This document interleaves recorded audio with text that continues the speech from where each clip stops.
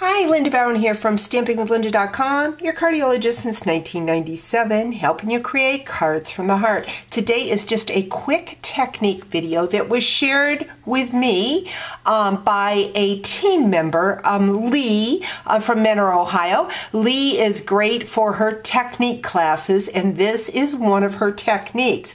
She called it faux stainless steel because what she did was use the black Memento ink pad to cover the foil paper from the Gilded Designer Series paper, and it looked like stainless steel on the back because the ink resisted where the foil was. But what I am going to do is I am going to use different colors and do a resist with this foil. And what I'm going to do is I am going to use my Just Jade, my Cajun Craze, and my Crushed Curry.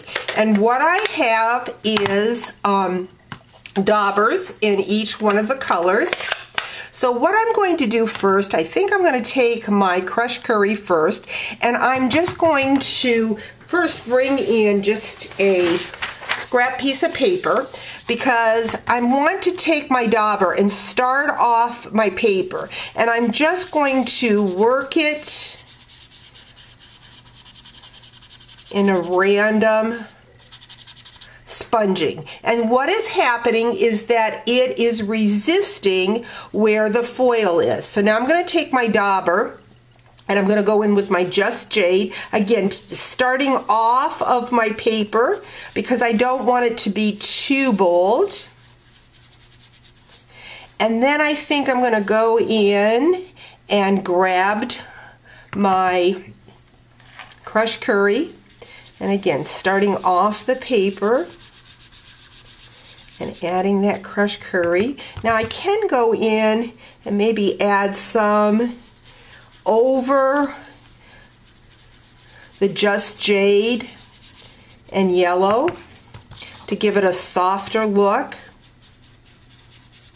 If you find that it has, your ink has covered over your foil, all you need to do is grab a tissue or paper towel and you're just going to rub over that, and that foil just pops right out of there. Isn't that just beautiful? What I'm going to do next is I'm going to take a piece of the Brush Metallic cardstock. The Designer Series paper measures 2 inches by 4 3/4. The Polished Metallic is 2 1/4 by 5. We're going to add that. And I'm going to go in here and grab that yellow again. I'm going to soften that green up a little bit. We've got that. I'm going to take a 5 1/2 by 8 1/2 Just Jade. I see that's not put on even, so let's go ahead and remove that, see if I can get it straight. So I took that 5 1/2 by 8 1/2 Just Jade and folded it in half to form my card. Now we are going to add this layer. Isn't that so pretty? I just love that metallic look. Going to grab, this is from the Beautiful Autumn stamp set. It says, "My heart is grateful for you." I think I'm going to grab my piercing mat because this is a photopolymer stamp set and I want to get good coverage. And now we want to add some bling to our card. So what I'm going to do is I'm going to go in here. This is from the Forever Greenery trim pack, and I've got the gold cording, and I am just going to go in and tie a square knot. Now this cording is very fine, but the cool thing is it's braided, and you can unbraid, and I see I didn't tie that tight enough. Let's see if we, oh, it's really off. So let me go ahead, just cut that and go ahead and tie another knot. And what I'm going to do, here's a secret, when you're using those fine cordings, if I put a glue dot down, then that will hold that side in place so that I will be able to tie my square knot. Let's cut this and tie my square knot.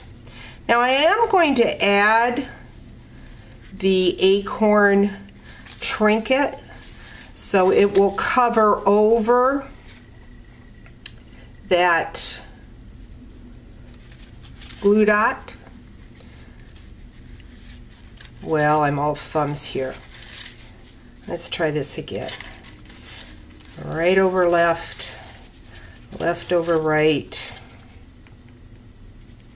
And I see that the braiding has started to come apart with this card, or with this ribbon, but that's fine because that's what I want it to do, is to untwist that